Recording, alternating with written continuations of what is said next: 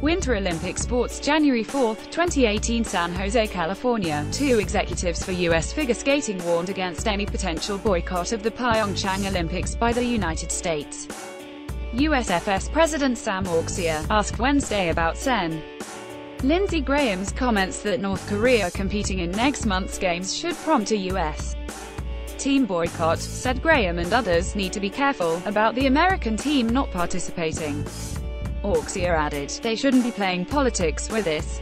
Added U.S. figure skating executive director David Raith about political intervention in the Olympic process, it doesn't help anybody. We'll be there. USOC spokesman Mark Jones, reiterating the governing body's long-held position, said, we intend to bring full delegations to the Olympic and Paralympic Games. On Monday, Graham said the United States now has a reason to stay away from the Olympics, which begin on Feb. 9. Allowing Kim Jong-un's North Korea to participate in. I'm confident South Korea will reject this absurd overture and fully believe that if North Korea goes to the Winter Olympics, we do not. The last thing American figure skaters want is to be drawn into any such debate as the national championships, which serve as the Olympic trials, began Wednesday. The athletes tend to shy away from the topic, trying to avoid the distraction. Auxier and Raith met it head-on, however, expressing both concerns about political interference and confidence their athletes want to attend the Pyeongchang Games.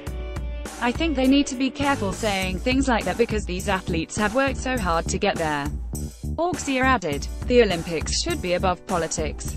It was a disaster in 1980 for many of the athletes that couldn't go to the Summer Games in Moscow because of a US-led boycott, and I'd hate to see that just because President Trump and Kim Jong-un are trying to see which button's bigger. Both men noted they believe all US athletes expect to be in Pyeongchang. The USOC is planning to go.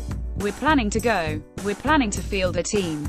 Raith said, our athletes are training and there is nothing today that says we're not going to compete.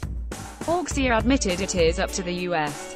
Olympic Committee to make the call on going to South Korea, but that USOC CEO Scott Blackman consistently has said the American team will go, short of it's physically or legally impossible through some type of war action. That would change things dramatically. Auxier added, but I don't think our athletes would boycott.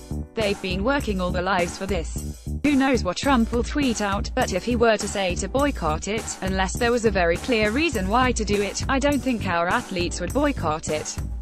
They want to compete. More app Olympic coverage. https://wintergames.app.org. Copyright 2018 The Associated Press.